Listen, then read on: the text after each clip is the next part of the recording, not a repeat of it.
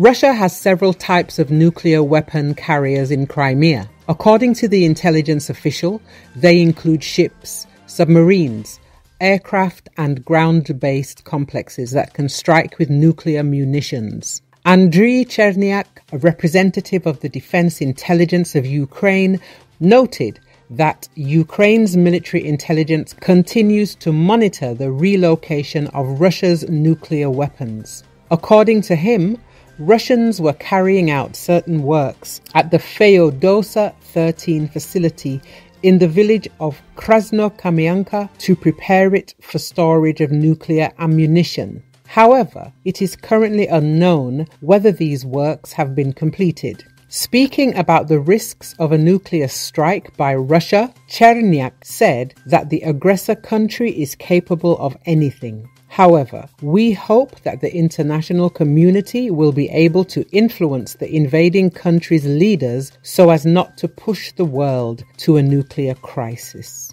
he said. Ukraine is also considering various scenarios for the development of events.